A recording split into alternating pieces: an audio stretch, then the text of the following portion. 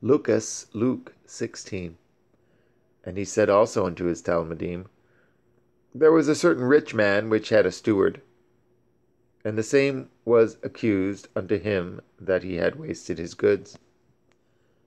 And he called him and said unto him, How is it that I hear this of you? Give an account of your stewardship, for you may be no longer steward. Then the steward said within himself, What shall I do? For my Lord takes away from me the stewardship. I cannot dig. To beg I am ashamed. I am resolved what to do, that when I am put out of the stewardship, they may receive me into their houses. So he called every one of his Lord's debtors unto him, and said unto the first, How much do you owe unto my Lord?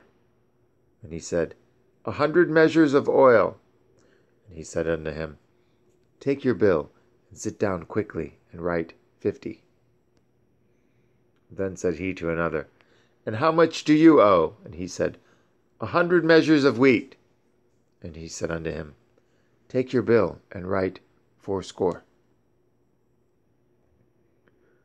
And the Lord commended the unjust steward, because he had done wisely. For the children of this world are in their nation wiser than the children of light.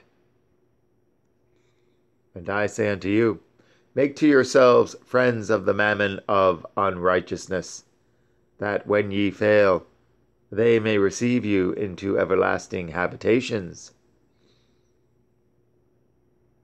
He that is faithful in that which is least is faithful also in much, and he that is unjust in the least is unjust also in much.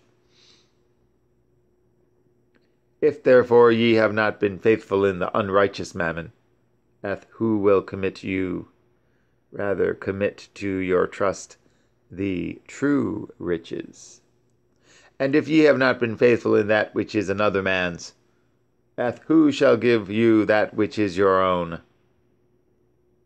No servant can serve 2 masters, for either he will hate the one and love the other, or else he will hold to the one and despise the other. Ye cannot serve Yah and Mammon. And the Parashim also, who were covetous, heard all these things, and they derided him. And he said unto them, Ye are they which justify yourselves before men, but Yah knows your hearts. For that which is highly esteemed among men is abomination in the sight of Yahuwah. The Torah and the prophets were until Yahuchanan. Since that time the kingdom of Yahuwah is preached, and every man presses into it.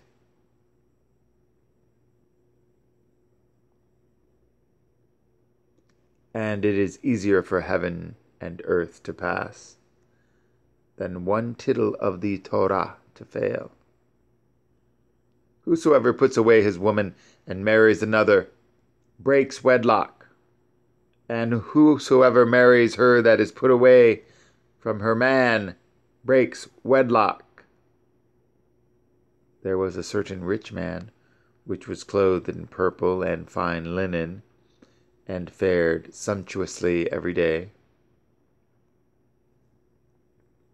And there was a certain beggar named Eleazar, which was laid at his gate, full of sores, and desiring to be fed with the crumbs which fell from the rich man's table. Moreover, the dogs came and licked his sores. And it came to pass that the beggar died, and was carried by the angels into Abraham's bosom. The rich man also died and was buried. And in Sheol he lift up his eyes, being in torments, and sees Abraham afar off, and Eleazar in his bosom. And he cried and said, Father Abraham, have mercy on me, and send Eleazar, that he may dip the tongue of his finger in water, and cool my tongue, for I am tormented in this flame. But Abraham said, Son, Remember that you in your lifetime received your good things, and likewise Eleazar evil things. But now he is comforted, and you are tormented. Beside all this, betwixt us and you there is a great gulf fixed, so that they which would pass from hence to you cannot, neither can they pass to us that would come from thence. Then he said, I pray you therefore, Father, that you would send him to my father's house, for I have 5 brethren, that he may testify unto them, lest they also come into this place of torment. Abraham said unto him, They have Moshe and the prophets. Let them hear them. And he said, Nay, Father Abraham, but if one went unto them from the dead, they will repent. And he said unto him, If they hear not Moshe and the prophets, neither will they be persuaded, though one rose from the dead.